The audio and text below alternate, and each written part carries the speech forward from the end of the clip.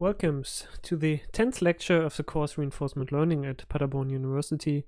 My name is Oliver Waldscheid, and today we're going to investigate on a value-based control with function approximation. First, I would like just to recall from the last lecture where we already used function approximation for the prediction of state values that we are going to assume that the state space is a quasi-continuous, so either we have continuous quantities within our state vector, or there may be so many discrete states available that they are infeasible large number and therefore can be considered as quasi-continuous. And moreover, we will still assume that the action space is discrete and feasible small.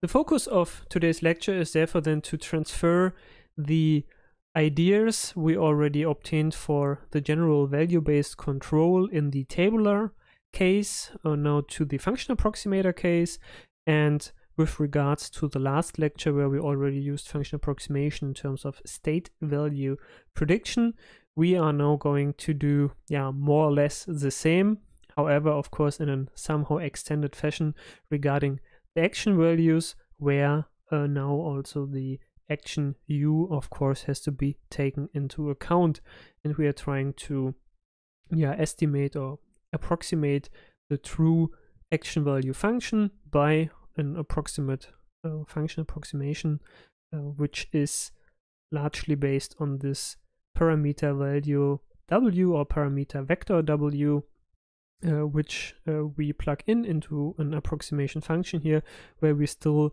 assume that this function is fully differentiable. And of course, what we're then also going to apply is the idea of general policy iteration. Hence, once we have estimated the action value with respect to some given baseline policy, we are trying to improve that policy by, for example, greedy actions, and then the general policy iteration scheme eventually find an approximate q value function which is very close or ideally perfectly fitting to the optimal action value function here denoted by q star.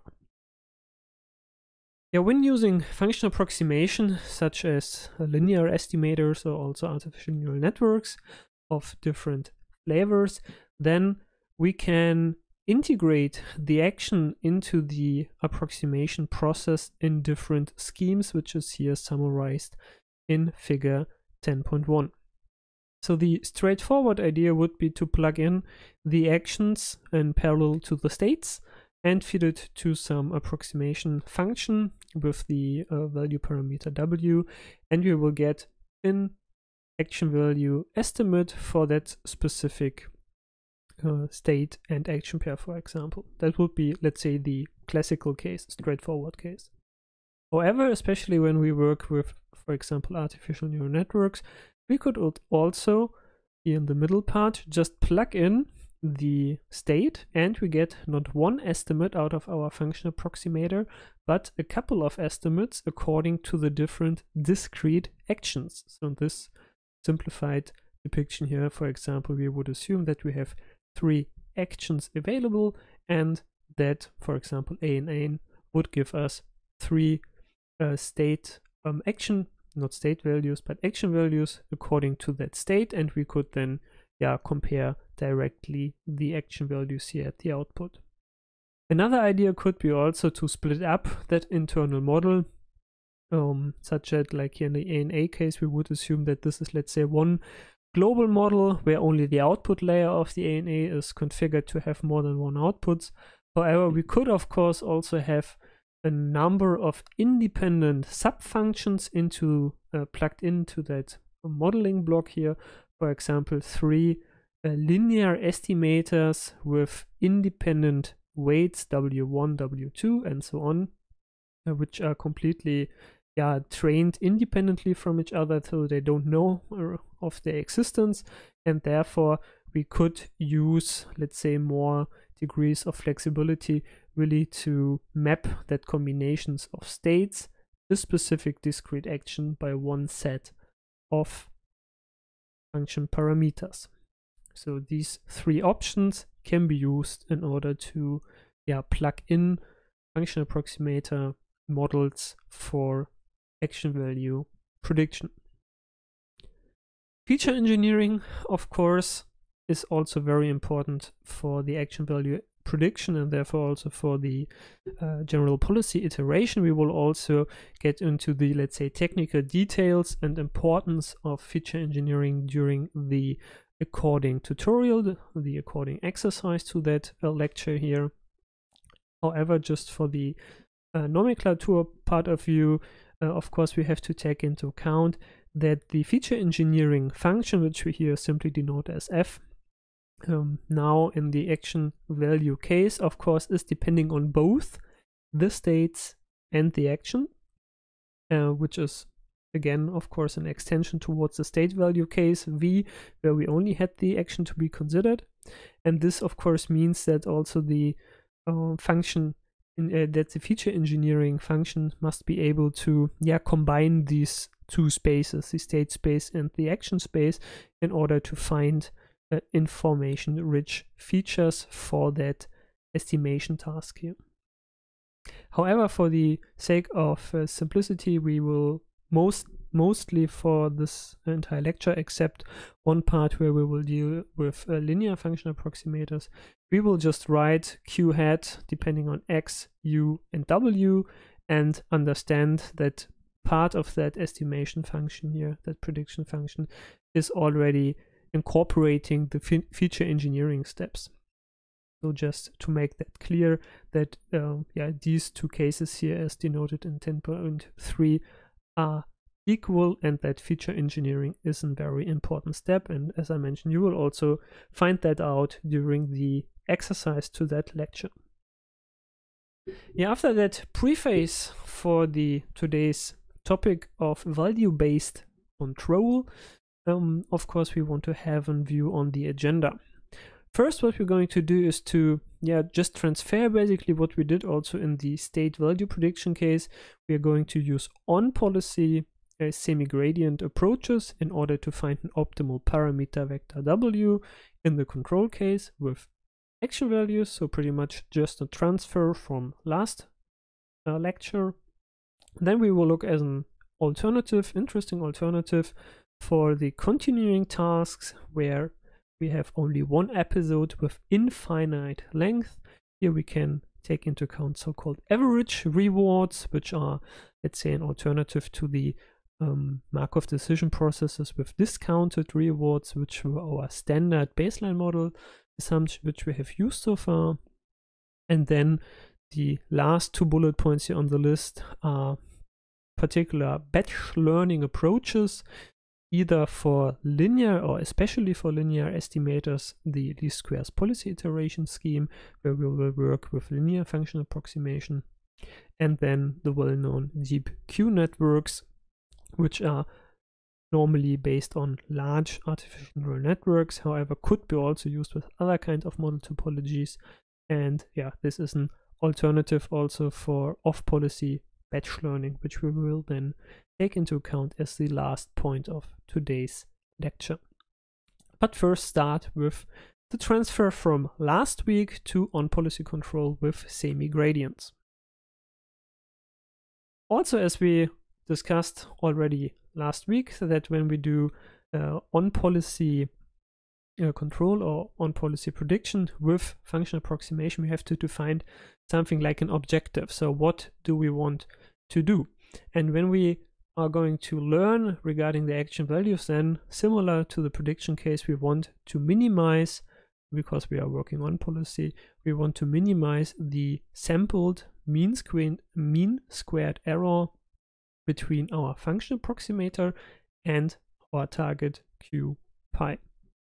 And with that analogous definition of our objective in the control case for action values, we can then also define in the same way the gradient-based parameter update, or if we're using bootstrapping, then the semi-gradient-based updates, as denoted here in equation 10.5. So this is pretty much the same as we had last week. Our new parameter vector is the old one, plus an incremental learning step where we take into account the prediction difference here between the action value target and the action value estimate, and that is multiplied by the gradient with respect to the Q estimate. And as we already discussed for the state value prediction case, of course, that action value target here, Q pi, normally is not available as a number or a number series which we can use to plug it in here. We have to approximate that true target here by different reinforcement learning techniques itself, and that could be either, of course, the classical Monte Carlo case where we use the full sampled episodic return, which could be plugged in here. We could use the one-step bootstrapping estimate in terms of Zaza, where we approximate Q pi just with the direct reward we obtained plus the discounted estimate of the next state and action pair. Or, of course, we could also implement that in an n-step Zaza case, taking into account up to n sampled transitions plus then the bootstrapped estimate at that nth step. So these are our options we have, and we will also take a, let's say, deeper look at the specific implementations of Monte Carlo or one or n-step Zaza in the later slides. However, first I would like to highlight a problem, because function approximation also here in the control case has some consequences, and therefore first I would like to remind that we had that policy improvement theorem, which was our fundamental basis for applying generalized policy iteration. And in the tabular case, that policy improvement theorem gave us a guarantee that if we apply that GPI concept, that in each update step of our Q function estimate, our Q function table, that we will find a at least equally good policy. So in that case, we didn't do any improvement, but we didn't do, let's say, any harm to our Q value estimate, or ideally find a globally better policy in each step. So this was a very nice feature, because we knew that we cannot make something wrong when following that policy improvement idea. However, this was only valid for tabular cases where we just changed the Q value or Q value estimate of one specific discrete state action pair. Now with function approximation, of course, generalization applies. So in every incremental learning step following the gradient-based parameter update, of course, we are also going to change the action value estimation or prediction of not only one specific state action pair, but also of, let's say, the entire, maybe the entire state action space, or at least parts of the state action spaces. And this is a pretty severe problem, because in this case, we are losing the policy improvement theorem for the usage of function approximation. So theorem 3.1 is only available or only applicable to the tabular case, and now with function approximation we cannot use it anymore. So there might be cases where we do that parameter update from the previous slide, and it could be the case that some parts of the problem space or of the state action space are improved in terms that we find a better estimate of the Q value, and other parts, on the contrary, might be impaired by that update, because we have a function approximator in between, which will not only have an impact on that specific state action pair which we are looking at the moment for one specific update, but also for other parts of the problem space. To illustrate it a little bit more easily for you, we have here the application of Zaza with function approximation for some two Atari games. On the left we have the Atari game Breakout, on the right we have the Atari game Sequest, which is not really important here. What is important here is the way how the average reward per test step in these cases look like, because we don't have a straight improvement here anymore. We can really see that during some epochs, which are denoted here on the x-axis, that you have really severe impairments of the policy. For example, if you look especially at this, let's say, extreme case, so here we are really losing, let's say, more or less the entire performance of the Java-based control algorithm which was applied here, and nearly go back to our initial value. So this is really a severe drawback or a severe impact of function approximation in terms of value-based control, because we don't have any guarantee at the moment to find an optimal policy, and in many cases, or at least in some cases, we could impair the quality of our policy and eventually also completely diverge with our Q-value prediction, Q-value estimation, and therefore also diverge with our policy improvement in the function approximator case. So this is really a big risk of value-based control with function approximation, which has to be taken into account. However, of course, we still going to try to find an optimal policy given the circumstances. And the straightforward way with gradient-based updates is, for example, in an episodic fashion, the Monte Carlo-based control. So basically, more or less straight transfer from the tabular case to the function approximator case, where we, as mentioned previously, just plug in the sampled full episodic return for our Q value target. And of course, here becomes, what is a little bit special now, of course, is that when we operate on Q hat, epsilon greedy on Q hat, as a standard exploitation scheme, then of course, this Q hat is largely based on our initial parameter vector W0, which we plug in. So W0 for estimating Q hat will also, of course, depict our policy.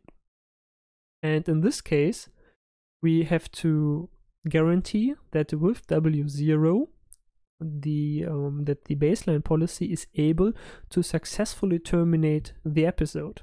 Because otherwise, we're never going to update Q hat, and therefore we cannot update our policy, and we will eventually just end in an infinite long loop and have a big problem. So this is an important consideration for Monte Carlo based control here with value function approximations. However, how is the algorithm looking like? Of course, we need as an input again a differentiable function Q hat from the feature space times the parameter space to the Q value estimate. We could use, of course, gradient-based Monte Carlo control also for estimating just Q pi. Then we would need a policy, but normally, of course, we want to improve our policy. In that case, we don't need to provide the policy pi here. We just would need to plug in W0 then.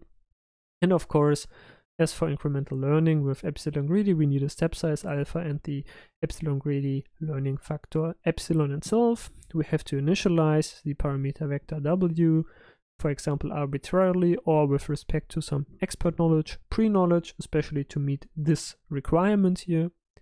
And then more or less the same as we did in the every visit tabular-based Monte Carlo control, we generate a sequence following either pi for the prediction case or epsilon greedy on Q hat for the control case, with transitions regarding states, actions, and rewards.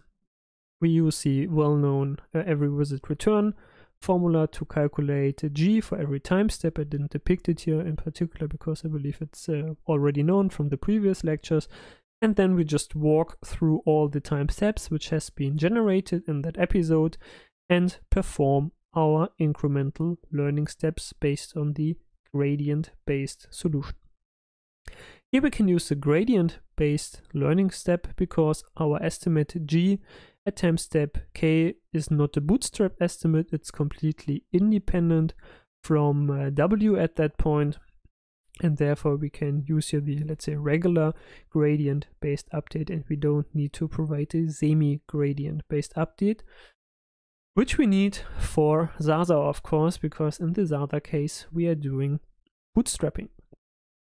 The initialization and parameters for the semi-gradient Zaza is completely the same as for Monte Carlo. And then we may have different episodes. In every episode, we initialize our state.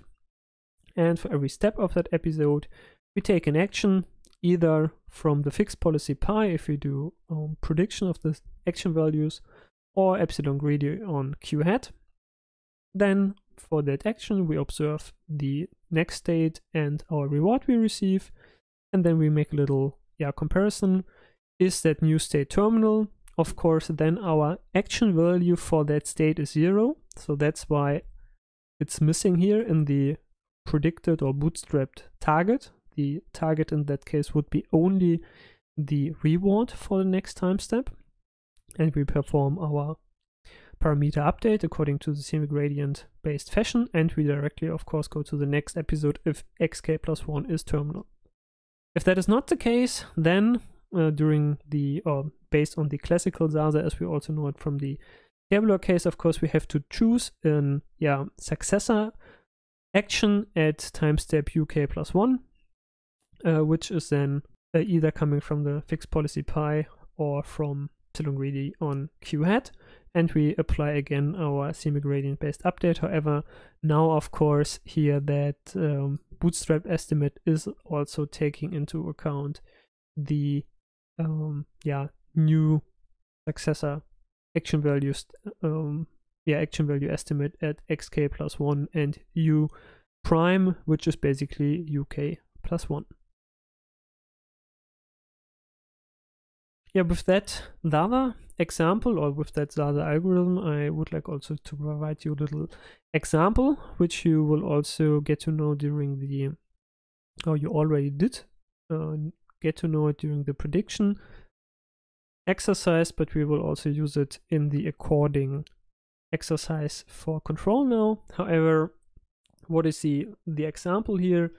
We have a mountain car example, so the car itself is somewhere initialized here in that valley on a random position within the valley with 0 speed, and the task is to leave that valley towards that flag here as fast as possible, because the reward is -1 in every time step, except we are terminating the episode. However, the car is underpowered, so we cannot drive outside this valley just by accelerating towards the flag. Normally we have to swing up the car 1-2 times and then can reach the car by that swinging up process. Therefore, the problem we have is consisting of two continuous states. We have the position on the x-axis and we have the velocity in the longitudinal area. The actions are discrete and threefold. We can either accelerate to the left, we can accelerate to the right, or we can do nothing, so just no acceleration at all. And normally this, let's say, physics behind that car movement here is normally simplified, and we also have some state constraints. For example, if that car is hitting that boundary of the environment, of that virtual environment here on the left side, then normally it will be just resetted on the same position. However, its velocity will be set to 0, and therefore it can roll down the hill. And if we apply Zaza to that problem, then we can see how the estimated so-called cost to go function is evaluating over different steps and respectively also episodes. What is the cost to go? The cost to go is basically our best Q value, what we could get in every state. So basically, in every state here on that position velocity map, what would be the best action? Therefore the max over u, and this action value is then plotted here. So basically our, let's say, optimum Q value, which we can derive during a certain time in the learning process. The function approximator, which is used here for that Zaza implementation, is a linear function approximator, and as feature engineering, tile coding is used, which we will also dig deeper into, or I will introduce tile coding also on the next slide. What you can see here is that the implementation for that example is rather sophisticated in that terms, that the initial Q value estimate with the initial parameter vector is everywhere 0. We can see that here in that area where during the first 400 steps the car was not yet exploring. And therefore we have something like a natural exploration motivation, let's say, by the agent, because for this area where the agent, or that type the car, was already exploring, of course it gets the negative rewards of -1, and therefore the Q value estimate is increasing in negative terms. So this is here the negative value of the Q value. Therefore you have to just think of that minus here on the z-axis.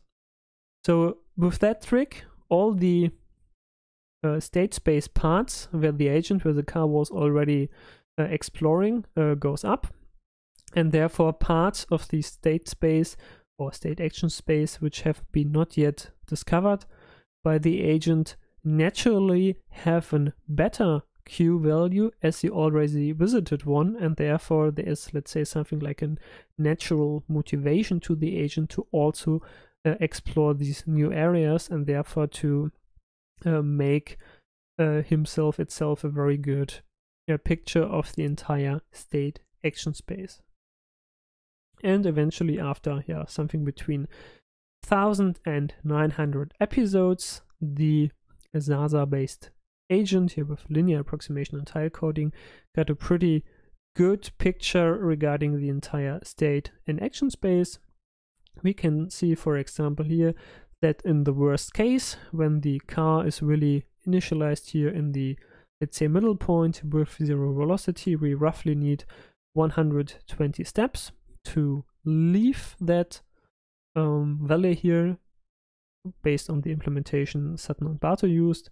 Of course, there might be other, let's say, mountain car implementation where that exact number is not the case, but of course the general statement that if we are initialized here in the middle, that we need up to 120 steps, or that we need the most steps, of course, is straightforward.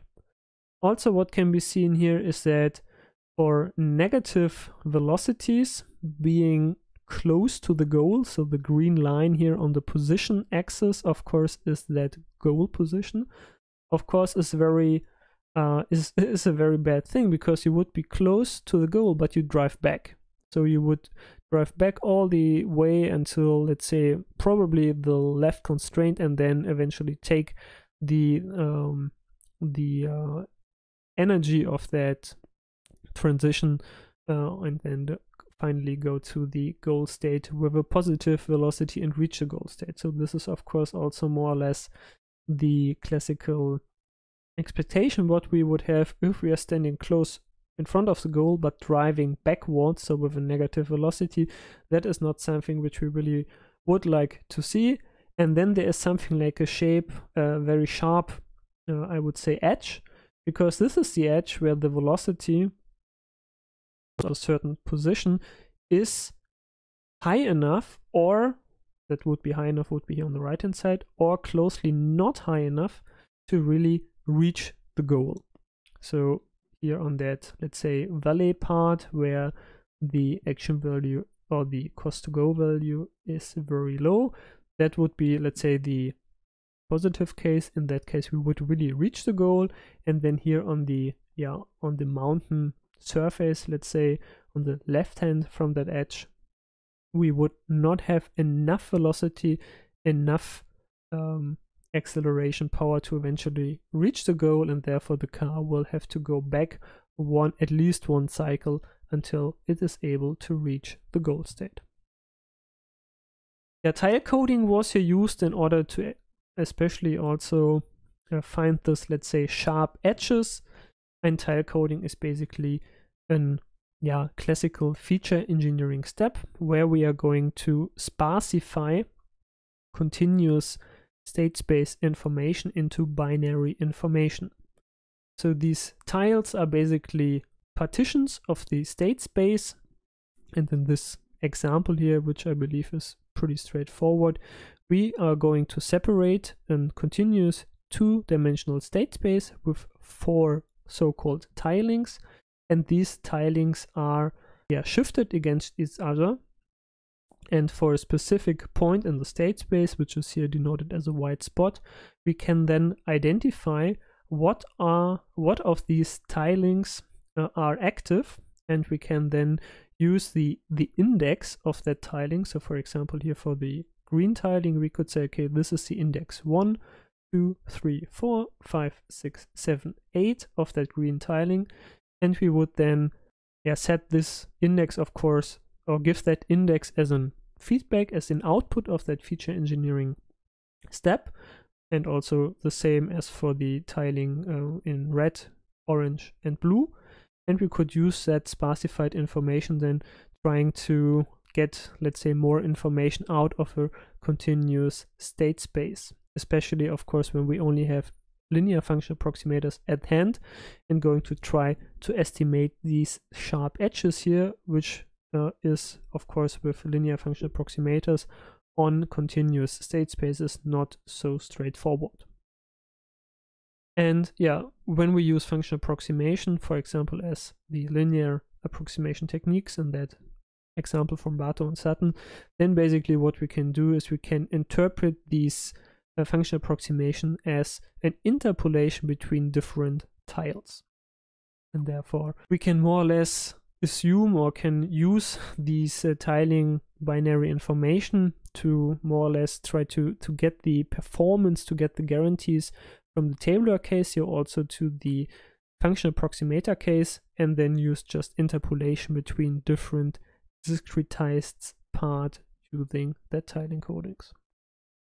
If you're interested, also example, or as a software code example, I have linked you here one GitHub repository, which is just also giving you more information to tile encoding in general, and also is giving you the specific code implementation based on Python for an arbitrary tile coding feature engineering tool. Of course, as we saw with the Zaza-based code using semi-gradient updates, there are a couple of hyperparameters which can be tuned, and a very important hyperparameter, of course, is again the learning rate alpha, which is here normalized by the factor of 8, because in that example from Bartow and Sutton, the number of tilings has been set to 8, and in that case it turns out that normalization based on the number of tilings is a pretty good thing to bring the learn rate alpha into the right value area. And here basically what we can see is that for let's say a very low learning rate alpha here for the blue one, we can see that the overall learning process, of course, is again very slow. For a higher learning rate in general, so again averaged over 100 runs, we can learn quicker. However, in this example here provided by Bartow and Sutton, we see that this graph is cut off at 500 episodes.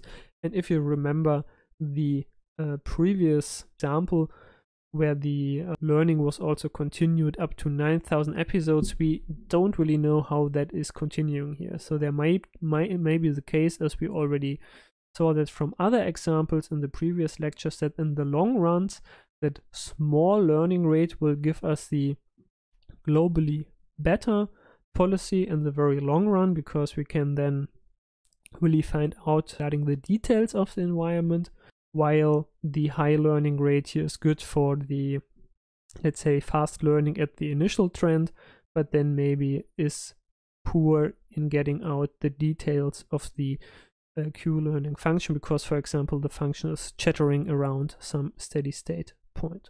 So we don't know yet what is happening here in the long run, but of course in the short run, again, the statements are more or less the same. High learning rate is faster, slow learning rate is slower. And of course we can also extend the idea of Zaza to n-step updates. what you can see here is the n-step semi-gradient Zaza-based algorithm. Pretty much everything which you already know. The semi-gradient based update from the previous slide is completely the same here in the second last line, and the calculations of the n-step targets here in these two lines are exactly the same as in the tabular case. So the only difference is now that a function approximator, including that parameter vector w, comes into the game. However, the n-step Zaza pretty much just a straightforward combination from the n-step tabular Zaza with the semi-gradient idea. So that's why I'm not going into details here, because I believe it should be already pretty clear. Now with n-step Zaza, of course, another thing is that we can use that degree of freedom n, so the number of steps which are taken into account as sampled transitions before we do the bootstrapping, to find an, let's say, optimum learning framework. And here in this very same example as before, we see 500 episodes for the mountain car, average the learning curves over 100 independent runs, with two different learning rates which are optimized for the different number of learning steps. Again, that we can see here that a higher number than 1 for n can improve the overall learning process in terms of the initial performance, but also obviously here for that let's say medium-term performance up to 500 episodes.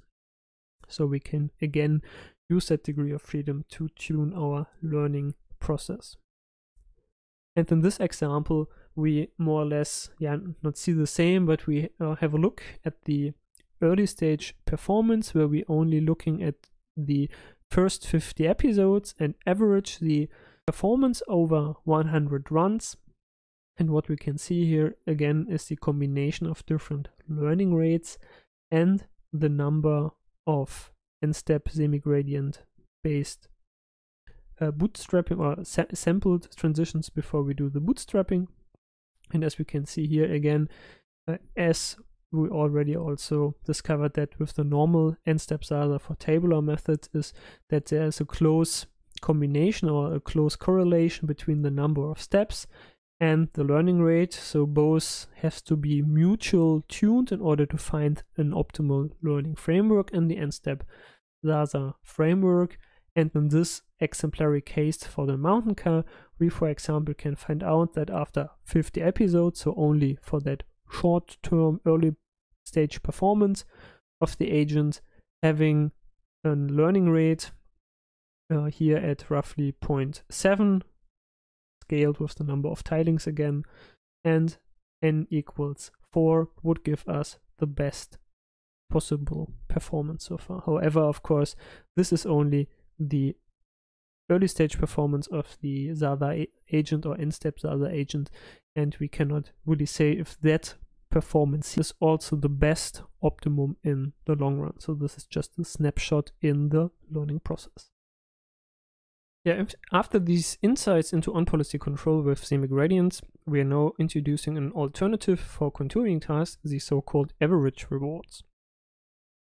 If you remember, in the first lecture, we already discussed the sense and motivation of discounting, in particular for contouring tasks. And here discounting is very appropriate in order to limit the state and action values to feasible numbers. So in the very simple case where we receive a reward of +1 continuously over time, and we would integrate that reward towards the value for an infinite long horizon, of course that value would get infinite and we couldn't really work with it from a numerical point of view. And in this case, discounting really helped us also from a numerical point of view. However, from control and general learning aspect point of view, discounting always implies that future rewards are less valuable for us. However, we might not follow that assumption in some control or prediction cases, and we might want to introduce an alternative. And this is pretty much what we're going to do now with average rewarding. So we just try to implement an alternative viewpoint, which is not assuming that values in the future are less valuable for us. The definition of average rewards, first as a formal introduction here, is shown as here. We will introduce an average reward by that overline here on top of the already well-known symbol R for reward, following a policy pi.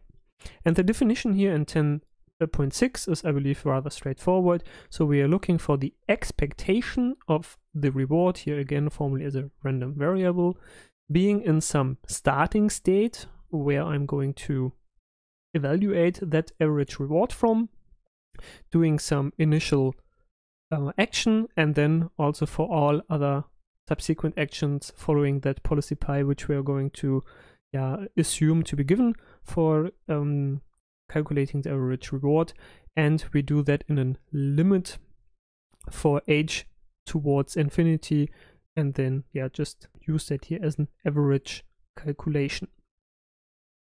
If we do so in the let's say in the on policy case, because we are always following the policy pi, which is already denoted here, then we can also rearrange that equation by introducing the distribution mu with index pi, and mu is then our steady state distribution of states in the long term. So basically following a certain policy pi, having certain transition probabilities. So these transition probabilities basically just depict our MDP framework which we're operating in and getting some rewards. So this is then basically just the distribution of what states we are going to be when, let's say, that policy is emerged to its long-term behavior. So this is just a formal definition, and next we are going to compare in control or in general learning task based on these average rewards compared to our standard reward definition with discounting. And for this comparison, we are going to introduce a performance metric, again just called J, following a certain policy pi. And this metric we are introducing here is just the weighted value over the entire state space, denoted here again by X, and weighted by that long-term distribution, steady state distribution mu again. So, and here that value with the index, upper index of gamma, denotes here that this value here is the usual discounted value as we have known it for all the time. If we apply the Bellman equation here to the value v pi, basically we can just introduce our MDP formulation for the Bellman equation, so pretty much what you already know from the second lecture and also from the previous slide. We get again our transition probabilities, our policy distribution, and then here the Bellman equation regarding the value. So we are looking at the instantaneous reward we receive plus the discounted value following policy pi of the successor state. So pretty much what we already know. However, if we are now looking at this part here, maybe not marked too well, however, if you look at this part here, this is basically just the definition of the average rewards from the previous slide. So this is here the MDP formulation with respect to a certain reward under long-term steady state distribution mu. So we can separate that block and throw that reward here weighted with that probability distribution as our average reward to the front, and we receive the distribution for the long term following policy pi with a certain MDP transitions of our discounted value for the successor state. And we are going to have a closer look at this term here on the, this term, sorry, without this one at the next slide. So here it is. So what do we have here? We have again the steady state distribution for following a certain policy pi and transitioning to a certain successor state and receive a certain reward being in current state X and applying a certain policy mu. And if we are now assuming that our MDP, our Markov decision problem we are operating in, is an ergodic process, then it is pretty much independent if we look at this problem from the point x or x prime, because it doesn't make any difference if in the long term I've started in x or in x prime, because in the long term, denoted here by mu pi, we will end in the same long-term distribution. And therefore it doesn't make any difference if I'm just looking at x or at x prime, because the starting point is not relevant for our final long-term distribution, which is basically stated by that ergodic process assumption. And if we plug then in this assumption to the previous equation for our weighted long-term distribution, then basically this part here, after the integral over the state space, is basically just the distribution then following policy pi for the successor state x prime regarding the state value, and the long-term distribution, which I said is pretty much the same. However, if we look at this definition here, the integral over the state space of v pi at successor state x prime and following the long-term distribution, so this is basically just our cost metric, which we already defined, our performance metric j. So if we insert that and combine that, we can find out that our performance metric, so our averaged performance in the long run, g pi, is equals to the average reward plus the discounted performance metric of the successor state, which, as we discussed under the assumption of an ergodic process, is completely independent. If we start from x prime or x, then this one, this second term here, is exactly the same one as g pi. So basically what we receive then is r overline plus gamma j prime. And we can continue this calculation, this investigation, even for more steps, and eventually find then out in the limit that j prime is 1 divided by 1 minus gamma times the average reward.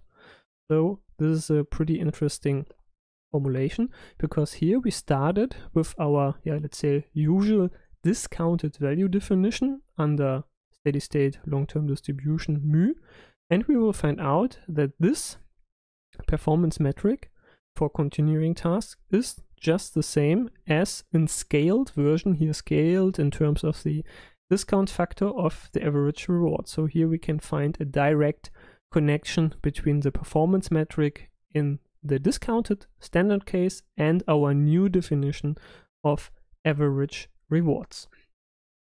And what is the direct consequence out of that? Of course, that any control algorithm, any policy improvement algorithm, which will try to establish an order of different policies in terms of their degree of optimality, that any of these algorithms can either work with J or with the average reward and will find the same order.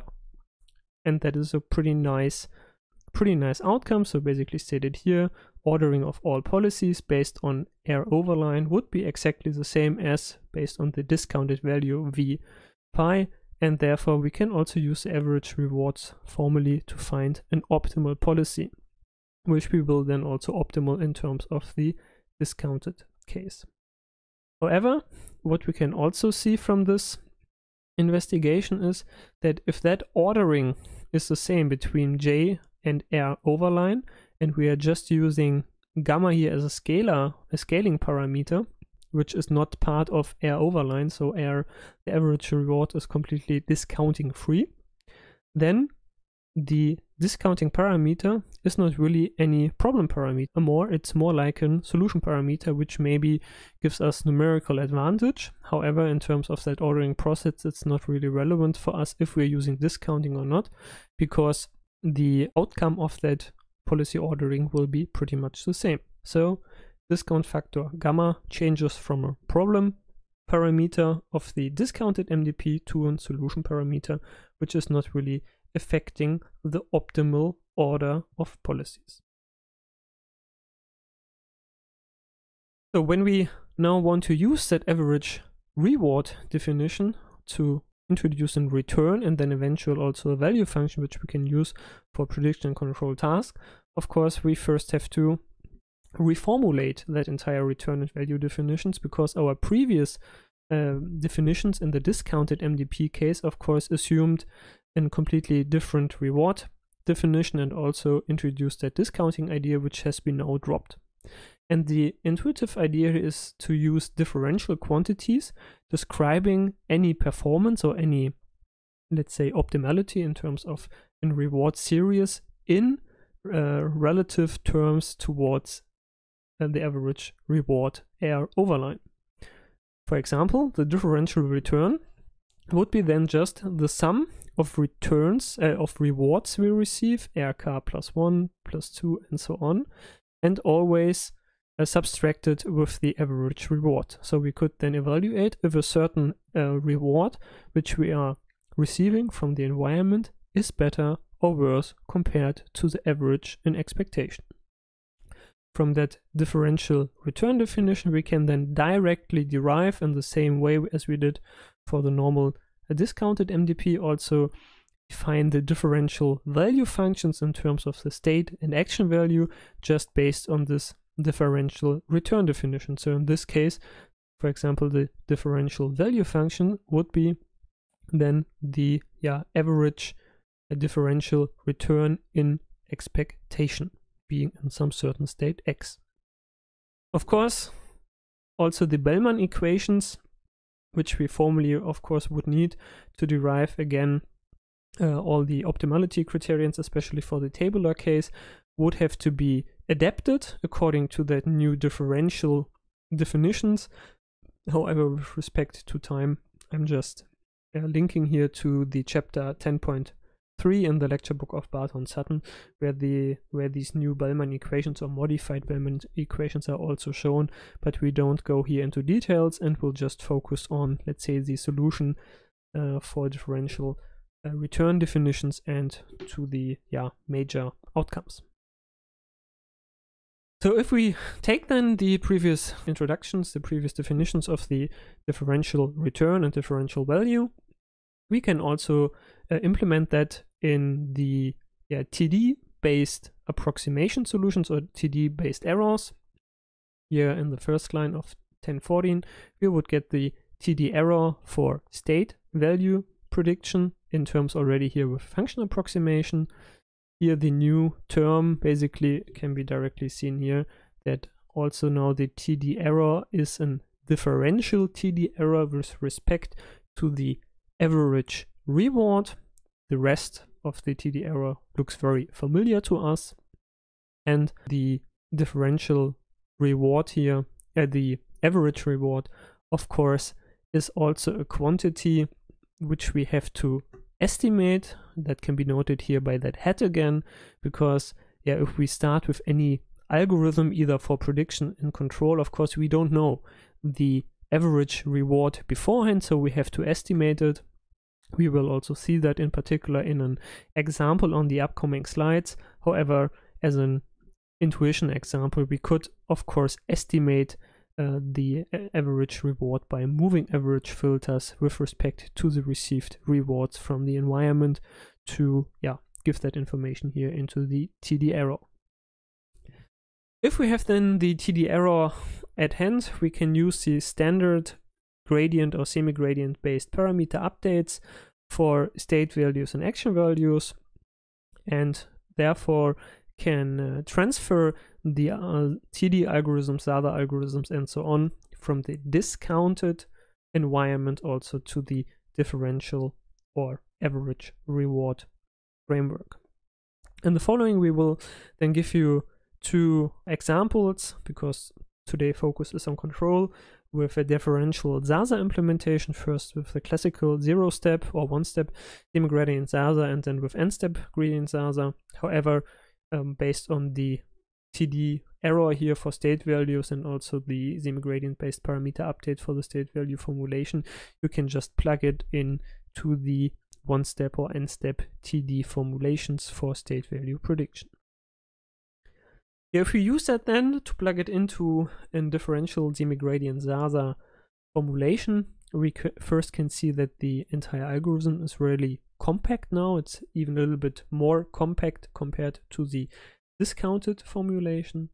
However, we have to introduce a new parameter, which we have denoted here as a parameter beta, which will be used as an incremental averaging parameter to estimate the average reward from sampled rewards from the environment.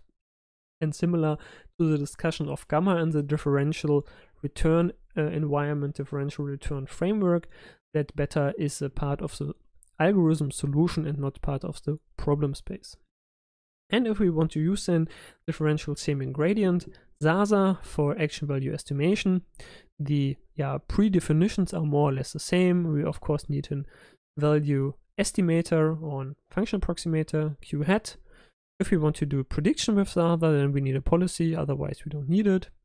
The parameters are, as I said, a little bit extended in terms of the number of parameters. We need the learning rate, we need the averaging factor beta, and if we do epsilon greedy control, then of course also that epsilon greedy parameter. We initialize now also not only the parameter vector W, but also our initial average return estimate. That is also now, let's say, part of the algorithm that we have to state any good guess for the average reward estimate. And then with that, we can initialize the state and take an initial action either from the policy pi we are going to predict or epsilon greedy on our action value estimates. And then the rest is more or less straightforward, as we have already discussed that with SASA quite a lot, also with the normal semi-gradient SASA just in the previous section. And the only new elements are here the last 3 lines more or less. So in every state we predict the TD error for the action value with respect to the estimate of the average reward. The average reward is then in an incremental fashion updated. So we take that TD error, which if we have a perfect estimate, of course, of that average reward here would be 0. So in the long run, that delta here would be 0. However, if we are in the learning process and that estimate here is not accurate, then of course delta will be not 0, and together with that moving average rate beta, we can then correct our estimate R hat. And then with these definitions or with that calculations, we can then perform our semi-gradient based step as we have introduced on the previous slide. So if we summarize that, what is the key motivation to use a differential returns in the SASA framework compared to discounted returns when we are in continuing task? Of course, if we are interested into the long-term control behavior, then we would have to set, if we are using discounted returns, the classical return definition, we would have to set gamma towards 1 or very close to 1. And of course, that could give us very large, unfeasible large numbers such that our numerical algorithms blow up. So we want to, of course, prevent that. We can do that with the differential return definition, because in that case, we are just estimating the average value and the average reward and not the absolute value anymore. Moreover, even if with discounting we are able, or let's say very little discounting, we are able to stabilize numerically any algorithm, then maybe the learning becomes very slow, because working with very large numbers, we may have to introduce also a low learning rate in order to prevent wind up of the value estimates. And therefore, in the discounting MDP case, we just have a trade-off between numerical stability and our long-term estimation capabilities, which we completely can clear this trade-off when introducing differential semi-gradient SASA methods. And therefore, the average rewards can be considered as numerically more robust. However, of course, this is only applicable for continuing tasks. Moreover, of course, we can also introduce the same idea in the n-step bootstrapping case, where our differential return definition is just bootstrapping after the nth step, same as in the normal discounted fashion, and the differential n-step semi-gradients are, the action value estimation is then pretty much the same as before. However, as you can see also here from the formulation, that with the differential and step definition, that the algorithm can be stated in a very compact form.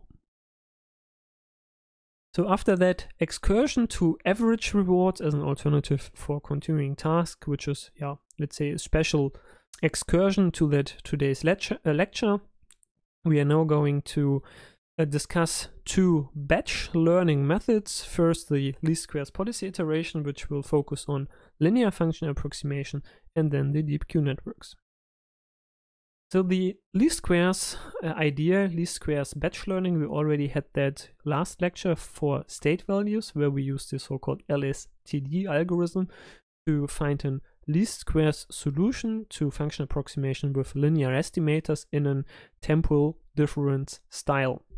And in this case, we could find a closed form solution if, yeah, we of course use a linear estimator and assume that we have a fixed representative dataset D with sampled transitions available. And the same idea can be basically now transferred to action values with one-step Zaza, and therefore we will call the appropriate algorithm as LS Zaza for least square Zaza. In the literature, you may also find sometimes LSTDQ. However, the general algorithm is Zaza based, and just adding that Q could be somehow conflicting with Q learning, so therefore we believe LS Zaza is more appropriate. So what we do, LS Zaza, basically same as with LSTD, we approximate our Q value targets with one-step bootstrapping, and the general function approximation for Q hat is a linear function approximation, where we now introduce again X tilde as a feature vector, and therefore that linear mapping is X tilde as our feature vector, which is now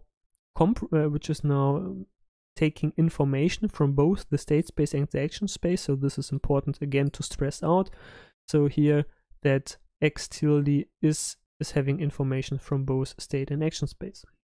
And then, yeah, the linear estimation is just the feature vector times the parameter vector. For action values, the cost function in terms of the least squares problem is more or less completely the same. We have a credited cost function, and here again, just to mention that of course in the least square sense of action values, that the feature engineering regarding X tilde is having information from state and action space. So with B samples then, so assuming that we have a batch up to B samples, we can build up again a target vector, and the target vector in the least square sense is here again the rewards, probably lined up here as a column vector, and the regressor matrix, which are then the regressors, the feature vectors with respect to the time delay between step k and k+1, probably discounted.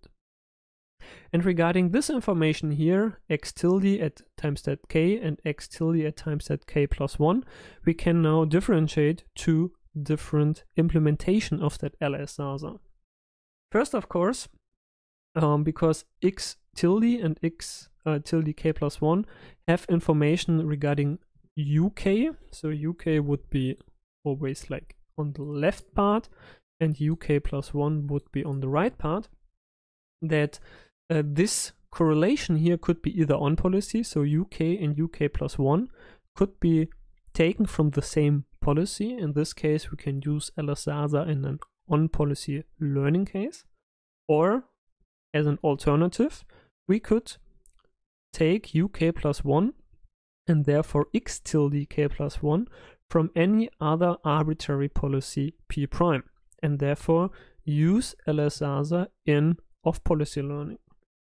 And of course, this gives us nice flexibilities, because we can collect the training samples for setting up the regressor matrix from any arbitrary policy, and for example use that also for control, which we will use also on the next couple of slides.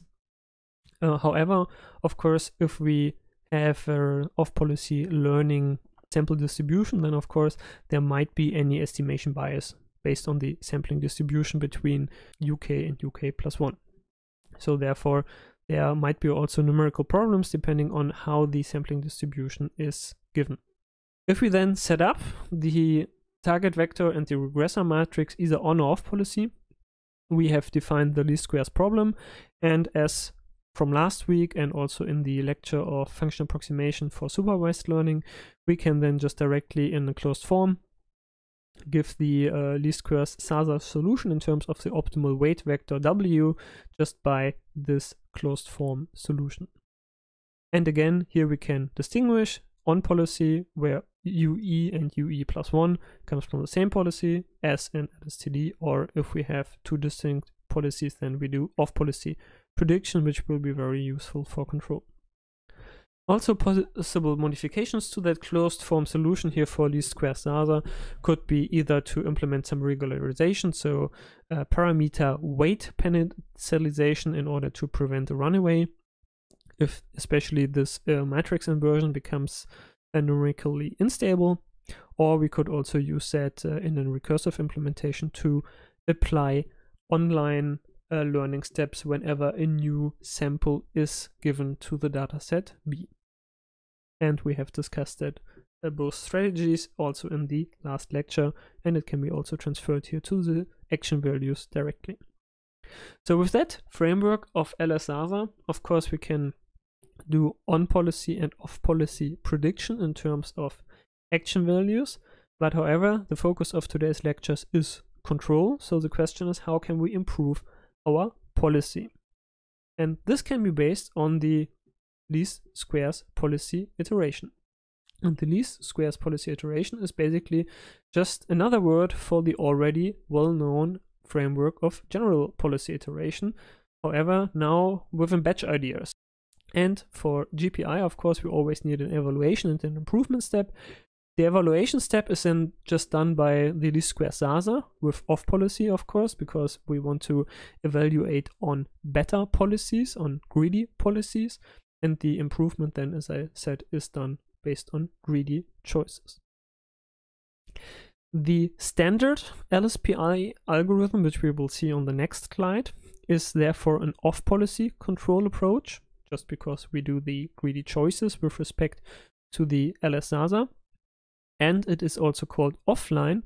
Offline in that sense that we will use a fixed and given dataset D, perform these GPI style updates on the policy and on the action value prediction, and then finally find a new policy. However, we don't do that online in a direct interaction with the environment, but we do that offline when that dataset D is available, and we can do it, for example, in the background. The exploration regarding the LSPI in this classical formulation, of course, is depending on the dataset D, so how much information is inside the dataset.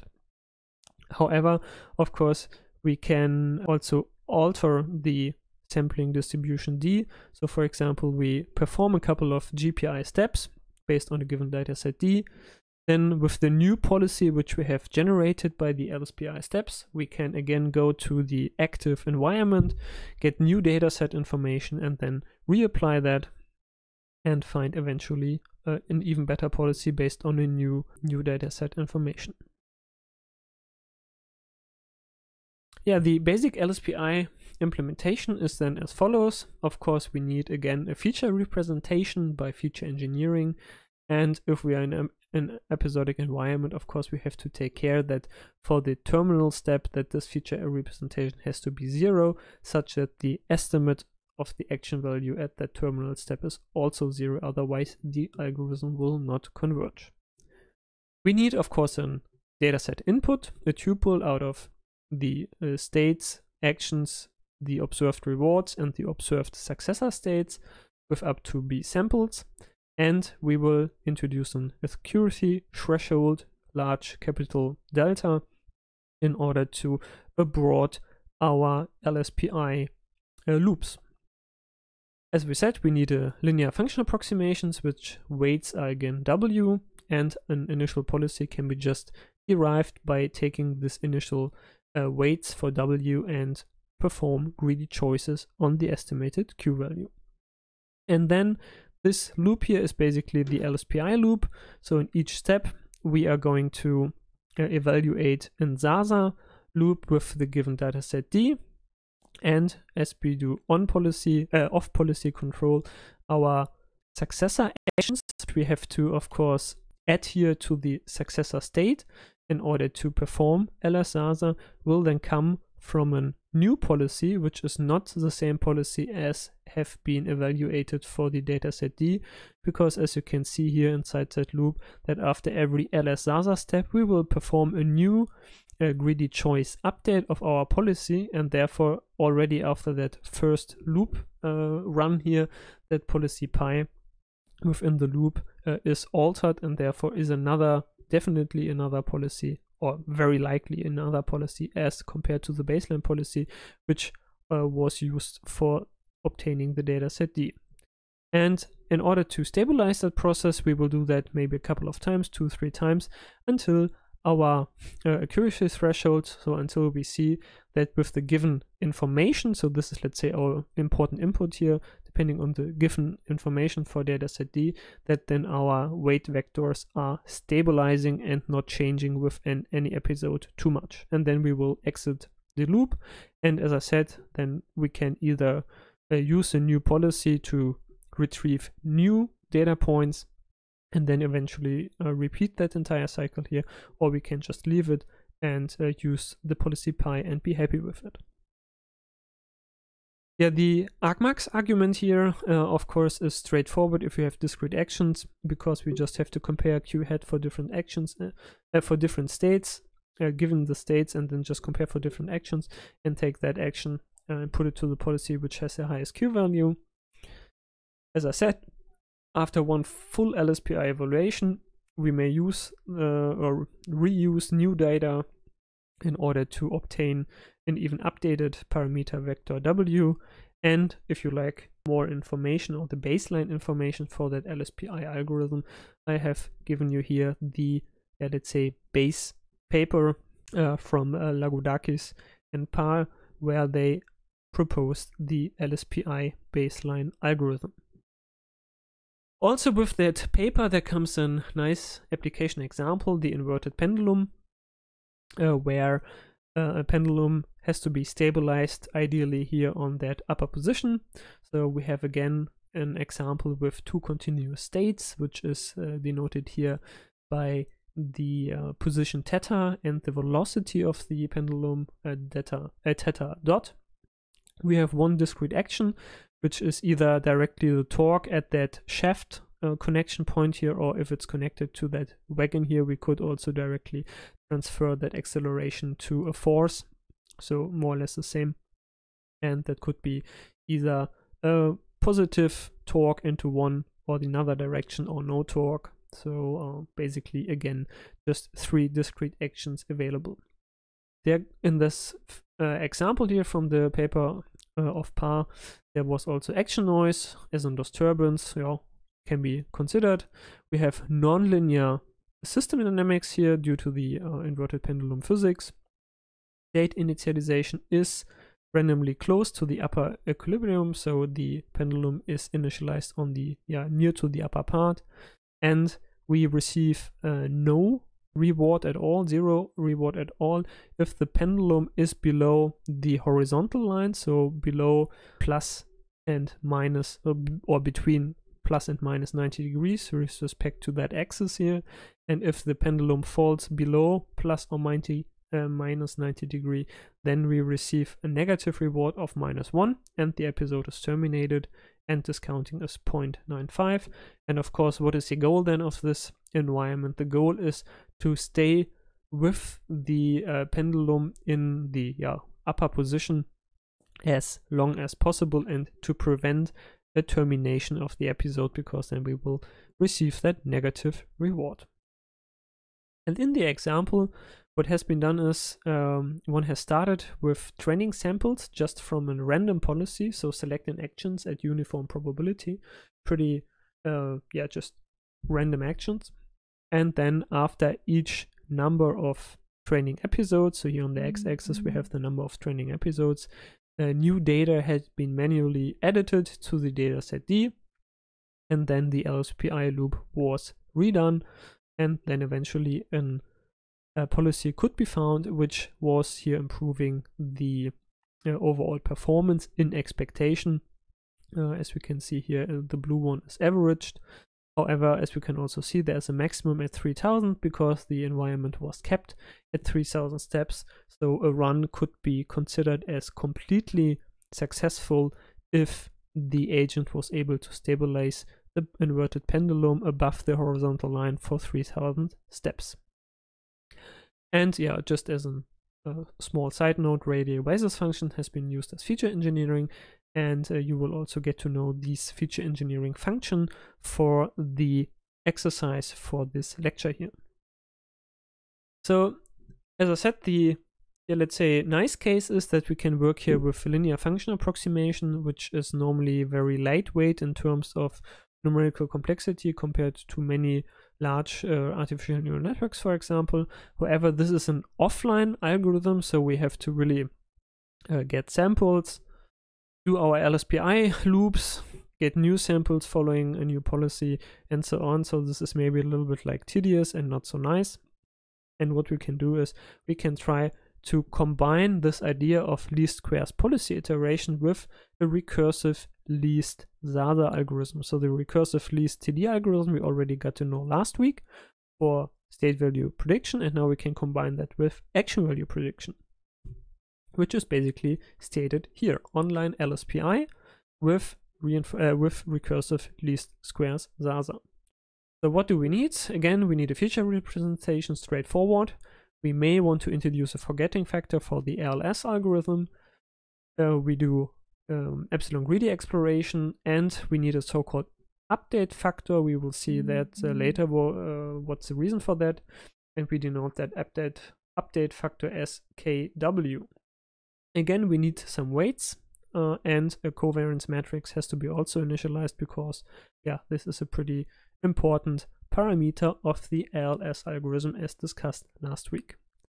And then for every episode, straightforward, the combination of Zaza and ALS, we will initialize our state. We will get a first initial action according to our current policy pi, and then we will apply that action. We will observe the successor state, our reward, and according to the Zaza frame, take an action for the successor state with respect to the given policy.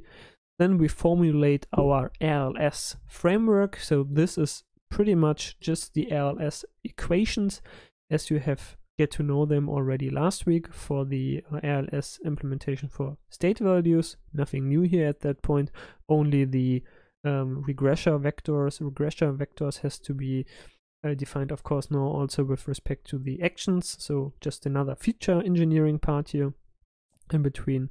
And now comes the new part, let's say, for the policy improvement step, that every KW's step, so every couple of update steps, so for example, if we set KW to 10, then every 10th step we would use our current action value estimation based on that linear function here in order to improve our policy on epsilon greedy basis. And this is required, or is an optional idea, in order to stabilize this process between prediction, so policy evaluation, and policy improvement. So as I denoted, KW depicts a number of steps between policy improvement cycles. So there needs to be especially some mutual tuning between KW and our forgetting factor of the ALS lambda. There might be numerical problems that we forget too fast. So for example, if lambda is a very small number, then our ALS action value estimator would forget very quickly regarding our information on the action values, and then doing some policy improvement step on that would be maybe not the best idea. So therefore we need a proper tuning of lambda and KW together. And if we set lambda again to 1, then we would have a recursive least squares formulation without any forgetting, which is very likely to stabilize the numerical problems. However, then in the long run, we really need a lot of samples in order to get new information into our ALS problem for updating our policy evaluation steps, because we don't forget anything in this case. So the algorithm, therefore, with the recursive least square implementation gets online capable. We don't have to stop the entire process and just sample new batches. It can be done on the way. However, with the introduction of KW, we don't normally update our policy step by step, but maybe every 10th or every 100 steps. And if you're interested, there's also an alternative available in the literature where the LSPI is also used in an online variant, but not with a recursive least squares, but with an ordinary least squares implementation. So basically that would be setting lambda to 1 in our case by Lucien Boursignoli, which can be found here on the paper Online Least Squares Policy Iteration for Reinforcement Learning. And also from that very same paper, another online least squares policy application example can be found. Also the inverted pendulum case, so same general task as before. However, in the paper here of Boursignoli, they introduce an altered reward, which is basically a classical control reward. So we want to penalize on a quadratic costs of the states, and we want to penalize on the control action. N and M are then just scaling factors in order to scale the quadratic costs on the first and second state as well as on the action. So first state, if you remember, were the position of the pendulum, and second state was the angular velocity of the pendulum. And therefore, with that altered reward definition, basically the goal is not only to hold now the pendulum on the above the horizontal line, but really to hold the pendulum, so really straight up without any velocity. And what have been compared here is the online LSPI implementation with an ordinary least square SASA for different k values. So here they have called it k theta. In our case, we have just called kw. However, it's the same meaning. So this is the amount of steps which are taken into account before the policy have been updated. And basically what we can see here, of course, if we take a large number of steps, so the policy is only evaluated, is only improved every 5,000 steps, then of course the overall learning process is a little bit slower, and also it seems that in the steady state performance is even poorer compared to the other ones. However, in general, we can see that if we take a decent choice of KW in that application example between 100 and 1000, then the difference between the algorithms parameter configurations are not as critical. And last but not least, we want to extend this idea of batch learning from least squares policy iteration to non-linear function approximators, which in literature is normally called deep Q networks. And also, of course, the learning step is not based on a SASA learning step, but as a name already suggests, on a Q learning step. So coming from the tabular learning background, of course, we can just quickly recall the Q value update for tabular methods. So in the incremental fashion, basically same as with SASA. However, our estimation target is here not just any regular successor Q value, but the maximum of all Q values for the successor state. So that was the specialty of Q learning, that here our update is always or by definition is always an off policy update, because we're directly looking for the max over all Q values in the successor state. And this general idea, of course, of off policy Q learning can be per se directly transferred to function approximation. And in this idea, deep Q networks on a, let's say, simplified basis can be considered as the direct transfer of Q learning to that approximate solution. So basically the same as with SASA, only here with that new target, including the max operator.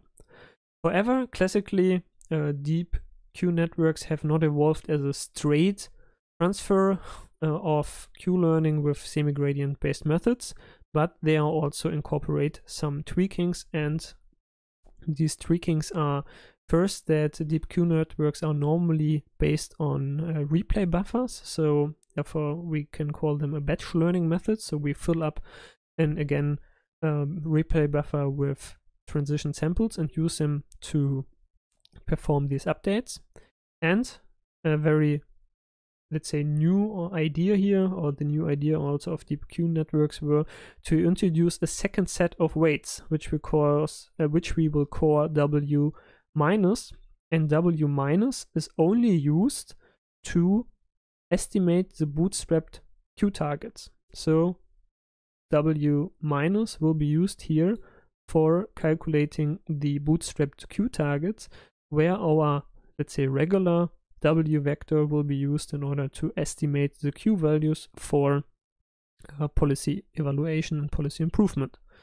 And what is the motivation behind this two tweaks, or these two implementation add-ons compared to straight semi-gradient based implementation? First, of course, the general idea of batch learning is, of course, to use the given data as efficient as possible, and therefore experience replay based on a memory buffer can help. So this is straightforward, as we already discussed it a lot also in lecture number 7. And the second idea here, especially out of that introduction of W minus, is that we want to stabilize the learning process, because here we are doing off policy learning, and as we have discussed, it may be a little bit special because we have numerical issues due to generalization, and we may also get numerical problems due to the off-policy sampling distribution, and therefore without any extra stabilizing methods, this learning process could also easily diverge. And here the idea is to introduce W minus in order to try to separate the Q value estimates here and the Q value targets a little bit more from each other, in order to mimic IIED data from a stationary process, so that we can use that equation 10-20 in order to perform something like a supervised intermediate learning step, and hoping that the target, our prediction here, is more separated from each other, and therefore the learning process is stabilized, and especially that the values which are estimated are not winding up. If we summarize then the basic working steps of DQN, we can first say that DQN, as any normal value-based learning and control methods, of course, is based on taking actions based on our Q value estimates, here with our normal parameter vector W, for example epsilon greedy. We are using transitions in terms of states, actions, reward, and next states in a memory buffer D.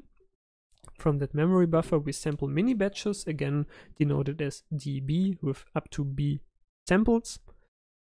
And we introduce, as I said, a second delayed parameter vector W minus, so that W minus, for example, if that is used as a parameter vector of an artificial neural network, then this network which is behind W minus is also called the target network, which is then just delivering us an estimate for the Q value target.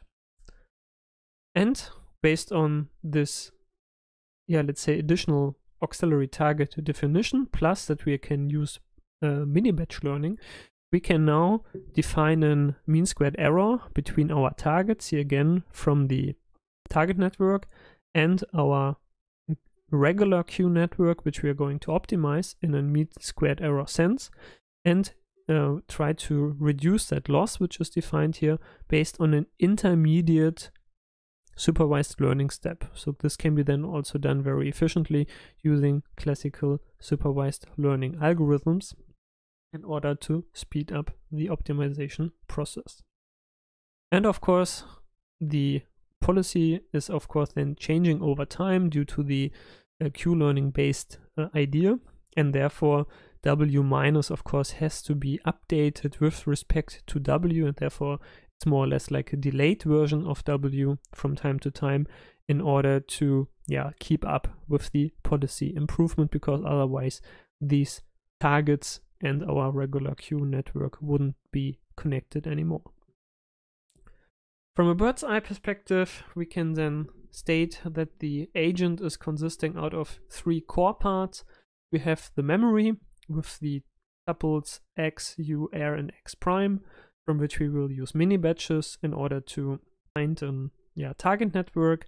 The target network will give us then an estimate of the queue targets, which can be used for the batch learning or intermediate supervised learning in order to find queue hat based on the regular queue network, denoted here by regular W, which can be then used in order to improve the policy. And from time to time, we will send a parameter update from the regular queue network to the target network in order to update also the target network such that these two are fitting together. The algorithmic implementation is then shown here. So again, we need a, of course, differential queue function estimator, including feature engineering. We need again an update factor, which of course is similar to the LSPI, but now is the update factor between the regular queue network and the target network. We need an epsilon greedy factor, and we need 2 weight vectors, W and W minus, which we can in the initial state just equalize and arbitrarily set them. And we need a memory, of course, our replay buffer with a certain capacity. Then for many steps, we basically perform our epsilon greedy based choices. We fill up our memory buffer, and of course then eventually if that memory buffer is filled enough, so we call that a memory warm up, so if there are enough tuples in D, then we can start sampling mini batches from it, and these mini batches can then be used to formulate the queue targets, denoted here by Y. And if any state xi plus 1 out of that many batch was a terminal state, so in D could be of course several episodes saved, and therefore there might be several terminal states also inside DB. So we have to check for that. If any one of these successor states is terminal, then of course the target is just the reward, because the value, the action value, of course in this sense would be 0 if I'm looking for a terminal state. And if that's not the case, then of course the target yi would be the instantaneous reward plus the bootstrap estimate according to the queue learning idea with the target network W minus. And with that we can then define a loss function as from the previous slide and fit the loss based on that loss function with supervised learning tools. And then eventually any k steps, so this is a, let's say, simplified the notion here, every k steps, we will then update W minus based on W. However, there could be also, of course, more, let's say, complex metrics in order to evaluate if it's now a good time in order to update these targets. So this is just a very simplified implementation, and other possibilities are existing. So some remarks also on the DQN implementation.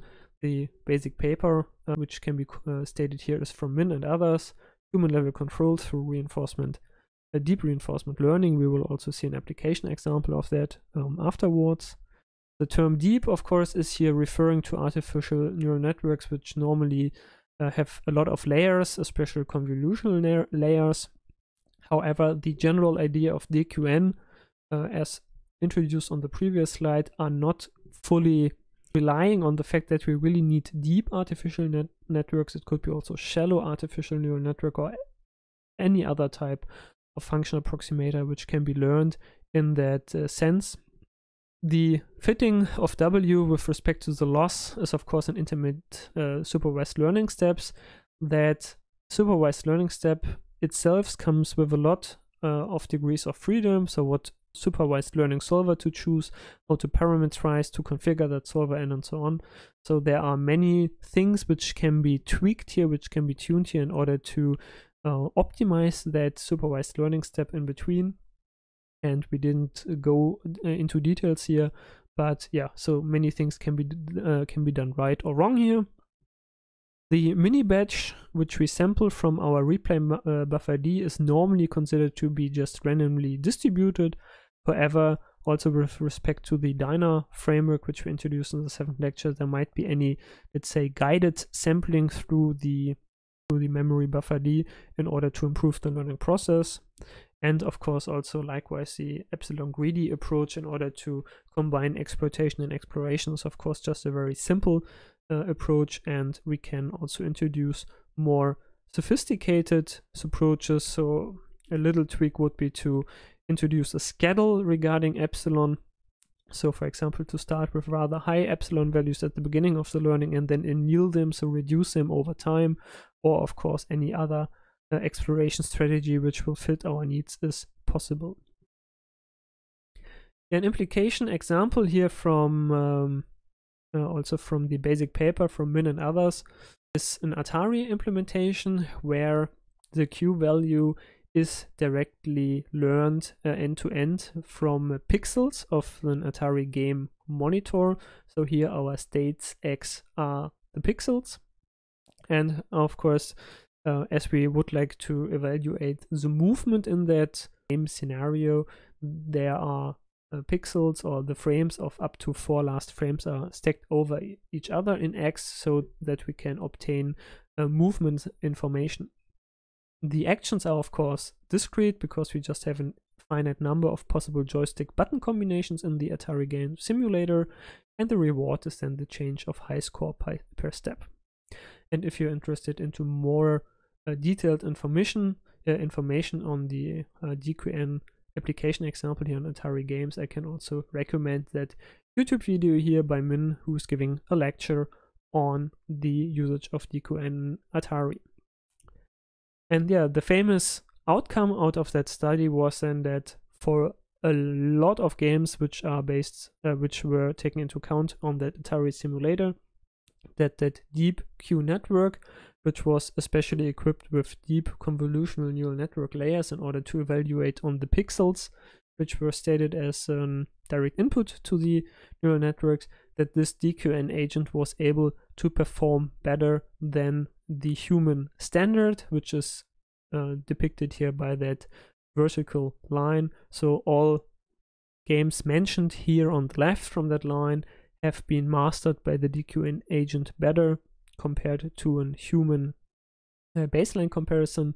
And here on the right hand side, that would be the games where the DQN agent was not better than a human player. Yeah, with that application example for DQN, I would like also to summarize today's lecture. So what do you have learned is of course first that the approximate solutions which we have found for state value prediction in the last lectures could be from a simplified view just directly transferred to value-based control to also approximate the action values. However, as we have found out as a very important observations of today's lecture, that the policy improvement theorem no longer holds in the approximate case. So our control algorithms may completely diverge. We don't have any guarantee to find an optimal policy or at least a stable policy.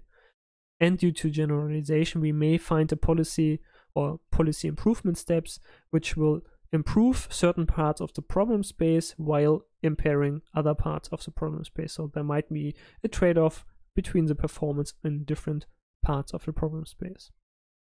We have introduced also for continuing tasks the differential returns based on average reward definitions as an interesting alternative for that continuing task when we would not like to introduce discount and are interested into the long-term performance, because here discounting close to 1 gives us numerical problems. We may get infeasible large numbers and reduce our learning speed.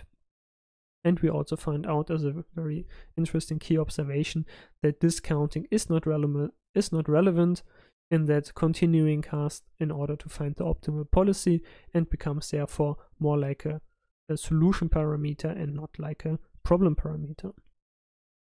We have also discussed off-policy batch learning approaches for efficient data usage, either with linear function approximation, which then worked out for least squares policy iteration using least squares ZASA, or in a more general nonlinear framework, the DQN network, deep Q networks, to extend the Q learning for nonlinear function approximations with additional tweaks as discussed, experience replay, and target networks to stabilize the learning process. However, of course, both techniques are off-policy based techniques, so there might be certain biases regarding the Q value estimations based on the sampling distribution, which has to be taken into account, as we already discussed during the last lectures when talking about off-policy learning. And with that summary, I'm done for today. I thank you for your kind attention and wish you a pleasant week. Bye bye.